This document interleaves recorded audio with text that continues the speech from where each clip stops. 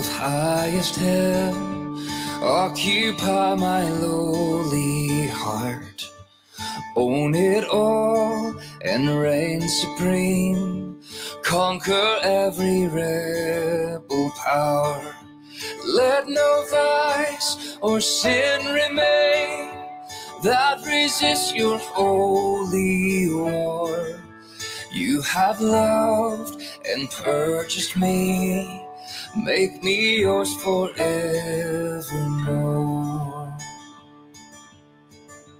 I was blinded by my sin, had no ears to hear your voice, did not know your love within, had no taste for heaven's joys.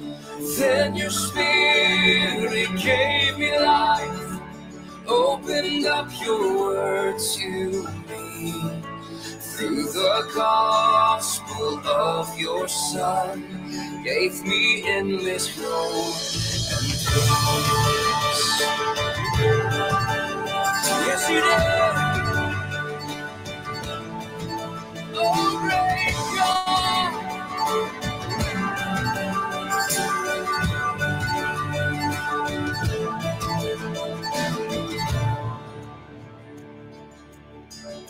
Help me now to live that's dependent on your grace. Keep my heart and guard my soul from the evils that I face.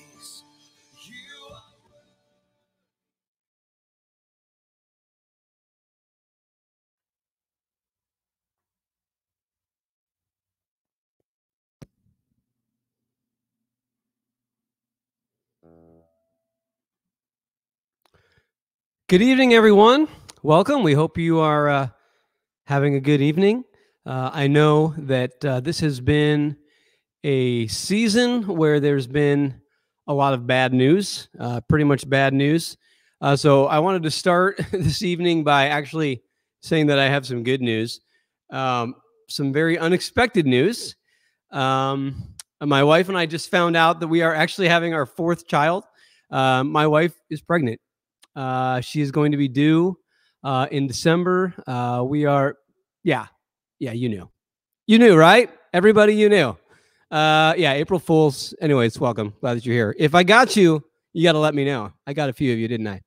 Anyway, welcome. We're glad that you're here with us tonight. The purpose of this Wednesday Night Live, as I'm calling it tonight, is just to encourage you and to encourage me even in this strange season that we are in. We aren't able to connect in the same ways. We're not able to see each other the same ways. So we're not able to encourage one another in the same ways. And so I'm hoping that tonight will be just a chance for me to reach out to you and offer you some encouragement. I've been reflecting in recent days about all that has been happening over the last several weeks. And obviously a lot of thoughts have been coming to mind. But one thing I wanted to highlight tonight that I feel like, oh, my wife is calling me. She shouldn't be, doesn't she? Doesn't she? Let me see. Maybe she has something important to say. Honey, I'm on the air. Couldn't hear. You can't hear it? I don't know. Might be. Okay. All right. Yeah. All right. Love you. But get my notes back. Hey, if you're having problems, I guess you can call me. I'll try to. I don't know how many I can take. I don't know how many questions I can field. Anyway, been reflecting a lot on what has been going on and some kind of trying to get some perspective on this. And one of the things that I think God has been revealing to me, impressing upon me in recent days, is how this entire situation shines a spotlight on our weakness. That what we see going on here is something that is highlighting our weakness.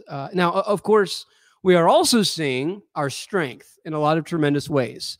I think about the doctors and the nurses and the different professionals who are necessary in terms of them doing what they do to keep us going, to keep us safe, many of them taking risks to keep us safe.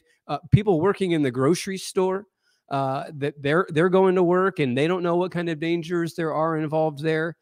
And we're grateful for the courage and the strength that we see there. So we definitely see our strength in this. But I think when you pull back and you look at it from the big picture, what this really puts a spotlight on is our weakness, humanity's weakness. You know, we live or have lived in an age of, I think, great confidence. Humanity, in many respects, I would say, we've become a little bit arrogant, very confident in ourselves. I mean, I just not that long ago, I was reading a book. I was reading a number of different places, looking ahead to the future, looking ahead to the next 100 years, and some people making these incredible predictions, which still could be true. I don't know. Predictions about how we will be able to live much longer, be able to live into our hundreds, that with the advances in medical technology and all kinds of other different types of technology, that, you know, we might be able to live to not just know our grandchildren or great-grandchildren or great-great-grandchildren, but we could live a lot longer. That, you know, humanity is, we're conquering nature, right? We're showing ourselves to be sort of victorious over the things that have held us back. And then all of a sudden, just within a couple months ago, it's like we've been thrust back into the dark ages. All of a sudden, the greatest achievement of man, the greatest discovery of humanity, is soap and water, right? I mean, we've got the technology for stealth bombers. We've got technology to fly remote controlled drones. I mean, we can do all kinds of things. But all of a sudden, our greatest weapon is soap and water. It's like what has happened. And I think in many respects, what it's done is it's humbled us. We've seen our weakness. We've seen ourselves become paralyzed by this. I think about what many of our world leaders, we've seen them, truthfully, just paralyzed, not having any idea what to do in our current circumstances. I was talking with a medical professional who has to make decisions for the hospital that he works in, and he just said, he's like, Kevin, there's so much we just don't know. We don't really even know what to do. And so in many respects, I think this whole situation has really put a spotlight on our weakness. If I'm honest with you, I think I've seen this in myself. It's highlighted my own weakness. Right. I, in all honesty, there have been times in the last couple of weeks when I've been afraid, when fear and anxiety has crept in. Quite frankly, I had to stop watching the news. I have not been watching the news nearly as much as I was before, because it was creating a significant amount of anxiety and all sorts of uncertainty. I don't know if you've been experiencing this, but in certain uncertainty on how to respond, right? There are moments when I feel like I'm being just, overly cautious. I'm panicking, and I'm not afraid to go around anybody or touch anything. But then there are other times when I wonder, am I being cautious enough, right? So there's all kinds of uncertainty, and I think it really highlights a weakness. And it's in that light that there's a particular passage in the book of 2 Corinthians, which I think can be very encouraging. Because in this passage, which I'm going to read here in just a minute, the Apostle Paul highlights his own weakness. And the context is he refers to his thorn in the flesh. And it's something that in him, that some sort of hardship that he's going through. We don't know exactly what it is that he's dealing with, what it is that he's referring to when he talks about this thorn in the flesh. But he's referring to some sort of hardship that he's going through. And he talks about how he asks God to take this away. He asks God to take this hardship out of his life. And let me read this to you. This is 2 Corinthians chapter 12, verses 8 through 10. We're going to put it up on the screen. It says this: 3 times I pleaded with the Lord to take it away from me. But he said to me, my grace is sufficient for you, for my power is made perfect in weakness. Therefore, I will boast all the more gladly about my weaknesses, so that Christ's power may rest on me. That is why, for Christ's sake, I delight in weaknesses, in insults, in hardships, in persecutions, in difficulties. For when I am weak, then I am strong. 3 times I pleaded with the Lord to take it from me, but he said, my grace is sufficient for me. This is, I think, hopefully to you, some incredible encouragement. What we discover in this is something very important about God, and that is that God's power is revealed in our weakness. That in our weakest moments is actually when we can often experience God's power and God's grace the most. You know, there's a great story in the book of Judges, and the people of Israelites, or the Israelites, they're in a very difficult season. They're facing all kinds of hardship. They are surrounded by different peoples, all kinds of ites, Amalekites, Midianites, all kinds of peoples that are causing all kinds of havoc, wreaking all kinds of havoc in the lives of the Israelites. And there comes this point when the Israelites are able to finally put together an army, and it's on the eve of this battle where they're getting ready to fight, and their leader, Gideon, is about to take them into battle. And then God does the strangest thing. He says to Gideon, he says, hey, your army's too big. And he says, I want you to send some of your army home. So Gideon asks them, he says, you know, if you're afraid, you can go home. So a lot of them all went home. And so then the army was decreased. And God's like, no, that's still not enough. And so then he does this weird thing where he has the army go down to this body of water, and he tells them to get a drink of water. And then based on how they drink the water, he uses that to determine who should stay and who should go home. And the ones who drink a certain way go home. And so it gets whittled down to this tiny little army. And then God takes them and he leads them to victory. And the point of it is that it's in their weakness they come to realize that God is at work. They see God's power and they see God's strength in the midst of their weakness. Friends, this is, of course, what we see when we look at Easter. Here we are just a couple of weeks away from celebrating Easter. And Easter is this celebration of God's power, this incredible demonstration of God's power in raising Jesus from the dead. But of course, what is it that leads to that? What is it that leads to Easter morning? It's Good Friday. It's Jesus on the cross. It's Jesus in this complete place of vulnerability, in this complete place of weakness. And so then we see this as paradigmatic for how we experience God. That oftentimes the way in which you will experience the power and the presence of God the most is precisely in our times of weakness.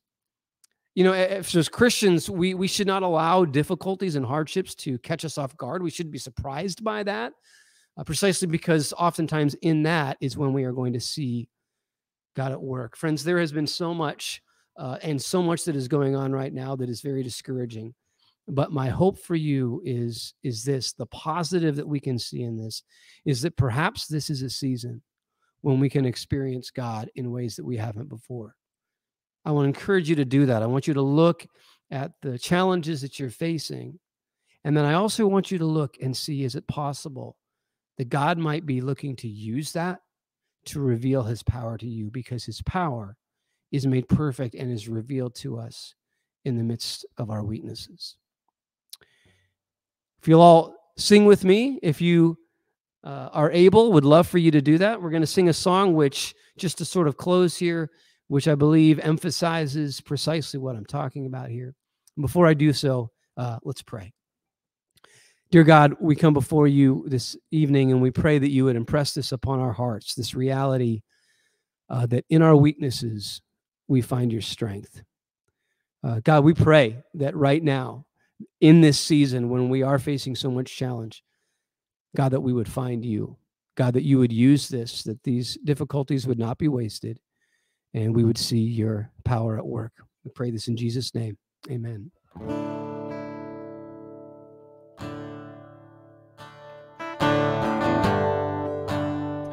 This song may be new to many of you. Just go ahead and listen, and as you become familiar with it, you can sing along.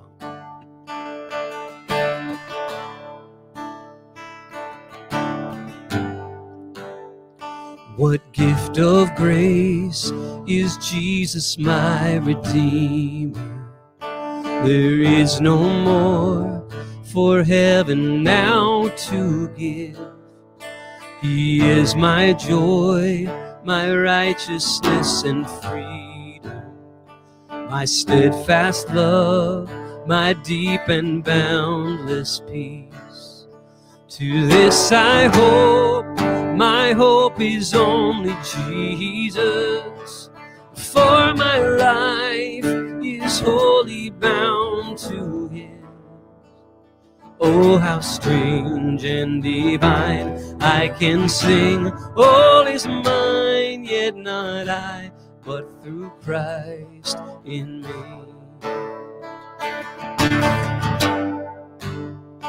The night is dark, but I am not forsaken. For by my side, the Savior, He will stay. I labor on in weakness and rejoicing, for in my need His power is displayed. To this I hold, my shepherd will defend me. Through the deepest valley He will lead. Oh, the night has been won, and I shall overcome, yet not I, but through Christ in me. No fate I dread, I know I am forgiven. The future sure, the price it has been paid. For Jesus bled and suffered for my pardon, and He was raised to overthrow the grave. To this I hold, my sin has been defeated. Jesus now and ever is my plea. Oh, the chains are released, I can sing, I am free, yet not I, but through Christ in me. To this I hold, my hope is only Jesus. All the glory evermore to Him. When the race is complete, still my lips shall repeat, yet not I, but through Christ in me. When the race is complete, still my lips shall repeat, yet not I, but through Christ in me. Yet not I, but through Christ in me. Yet not I, but through Christ in me. Amen. Have a great night.